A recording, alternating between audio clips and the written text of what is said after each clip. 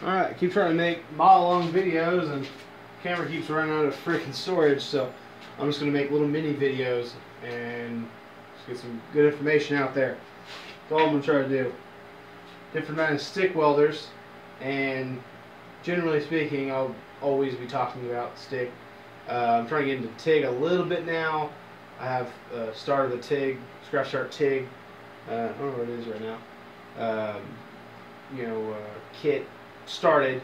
I just need to finish getting all the pieces, power block, blah blah blah. Anyway, but love stick welding. It's great. Chilled metal arc welding. Original was arc welding. Anyway, let's talk about the different kinds of stick welders you'll usually run into, and the different. You'll just kind of compare the two a little bit, and we'll make that a video here. The main ones you'll see, stick welders.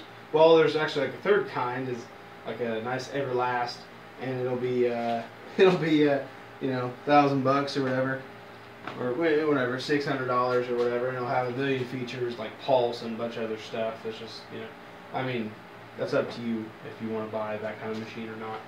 Your money, do whatever you want with it.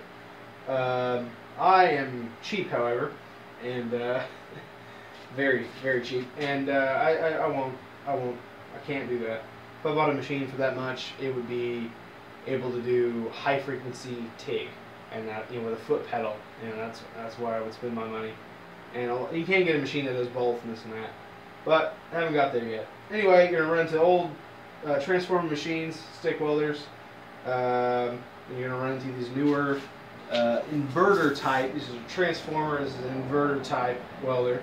This one, I'm just kind of give you the comparison of these two. And I know you might not have this one or that one, or this is just representing the inverter, the newer style, new age, cheaper inverter welders. This was $150 shipped. 149 actually. That was $100. Of course, that's all up to who you know and who you know, and what you can find and whatever. Trade for, buy outright, whatever. And a lot of people are stupid. I've seen some stupid old Lincoln buzz boxes online for $300, $400, $500, and like retarded. You can buy a brand new one for like $280, $300 all day long. New Lincoln buzz box, 225 AC is the model. You'll find those all day long for but you can get a good. I bought one for $150 before.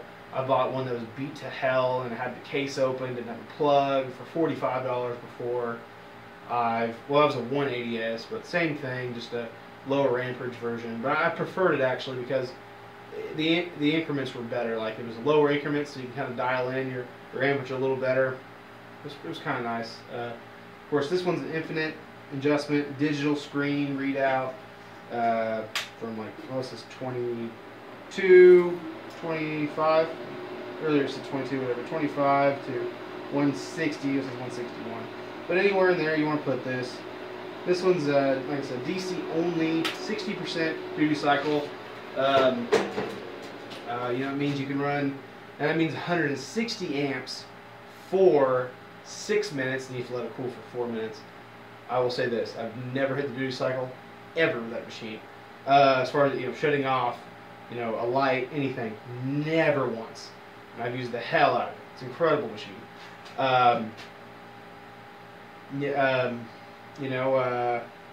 Great machine. And another thing too, like if you look at those old buzz boxes, look at the picture on Home Depot's website, you'll see it.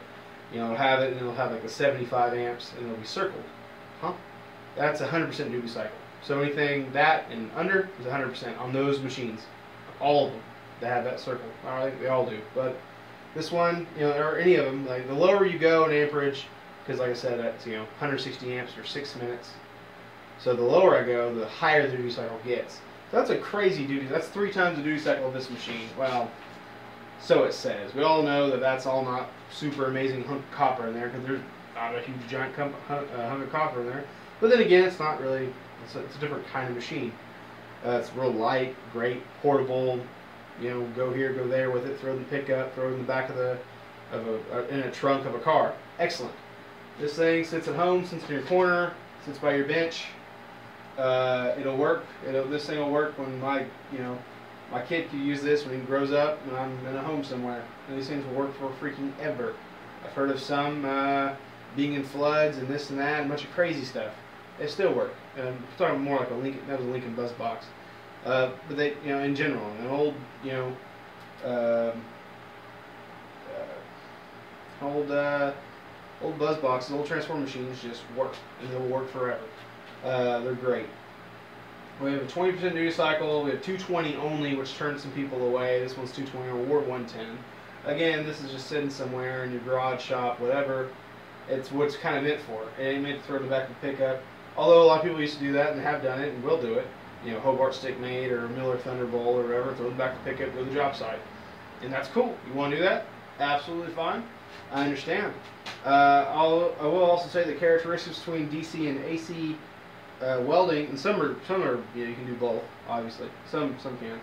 But this is more of a smooth, more of a steady, smooth arc, and just nice.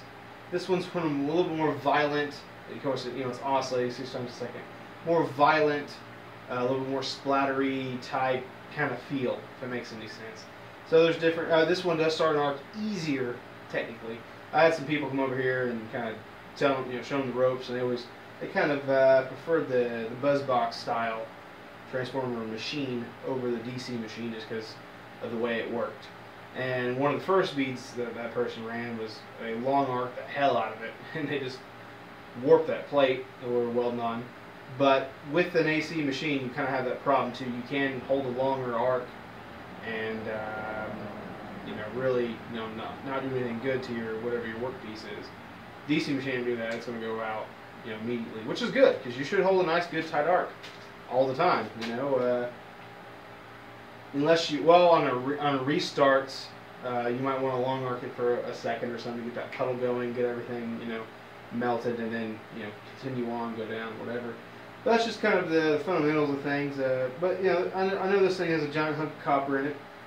It's actually got 3 transformers in it, and I've ran it real hard and I've checked everything, the leads, the cord coming in, the top of it, and everything. Never a problem. And I've heard of people just abusing the Lincoln buzz boxes. Never an issue with duty cycle, them catching on fire or smoking or getting warm or anything like that. So just kind of a thing what you're gonna get into with the 2 different kinds of stick welders that are out there generally.